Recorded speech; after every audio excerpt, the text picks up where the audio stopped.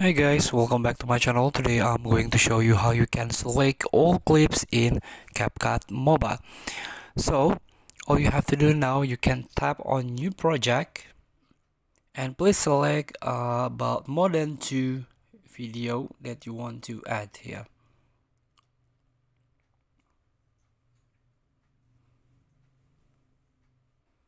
Here, as you can see, all the video already uploaded or imported into a projects.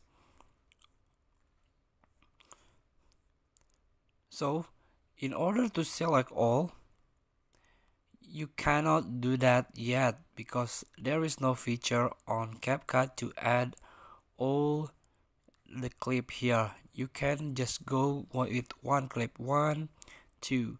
So there's a transition here that you can add.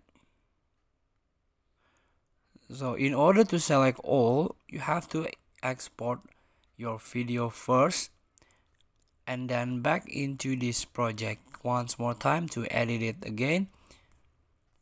So feel free to try. Thank you for watching. Don't forget to comment, like, and subscribe, and also click the next button below. See you in the next video.